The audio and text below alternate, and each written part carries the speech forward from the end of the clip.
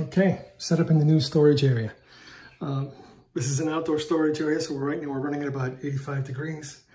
To start this one, this is not concrete, even though it's exterior, this is the only concrete wall. And unfortunately, I had to run the 2 solar panels through that concrete this morning. That was no fun. But as this is just drywall on normal framing, I've covered it with concrete backer board, which is fireproof.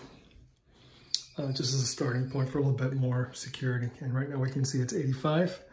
What we have is this panel is coming in and it feeds along here to this solar controller. This is a cheap, rich solar controller that came with the panel.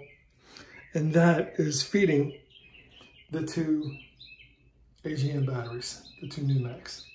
So that's our AGM setup. It is this solar controller to these 2 bus bars, and it is being fed through the wall, which we just set up this morning. This is no longer connected. We have him sitting here right now. We're not going to use that Orion. In the old setup, I didn't have this controller because I didn't have any holes for the wall for the second panel. I could only feed 1 controller, and I was using that to charge the other batteries once the lithium was full. So the lithium is right here.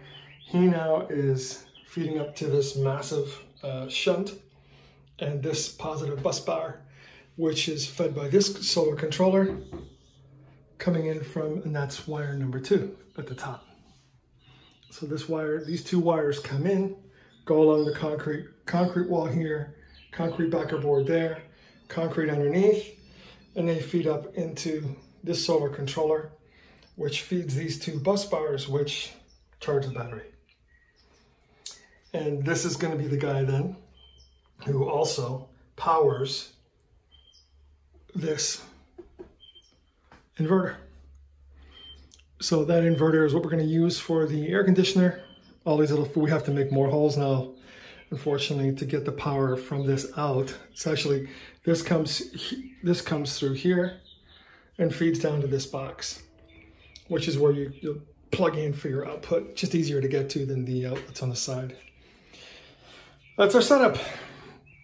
And this, off this breaker, this is a little 12-volt power system. We're going to put a USB outlet in here now with also a cigarette lighter, the dual function, and that will run this 12-volt fridge, which we're going to keep in here as well. I'm probably going to move it over here closer to them.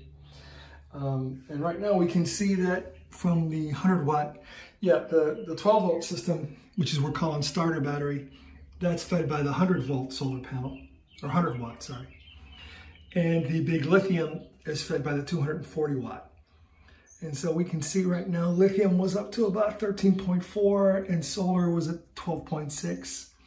So they're charging nicely. It's kind of cloudy out here at the moment, so there's no sun. But the panels are just set here, waiting for sunlight to hit them.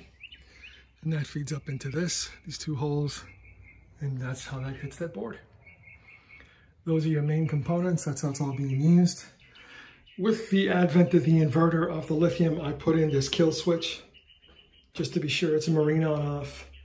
And this is a Servo GX, which lets me monitor everything going on in this room. As you saw from here, that's not Bluetooth, that's on the internet. This guy communicates with the internet and gives me data from the solar controller, the shunt, and shows me even the starter battery now, which is being charged by this guy. So it's a very nice setup. I don't have to be coming out to this room to know what's going on. And that's these guys here that look kind of unsightly are just communication cables, or power cables for the communication device, non-critical. But I'm happy with this install, really happy. And it's a very nice setup. Love the concrete, didn't have that before. It just adds a nice little feel of security to the whole setup here.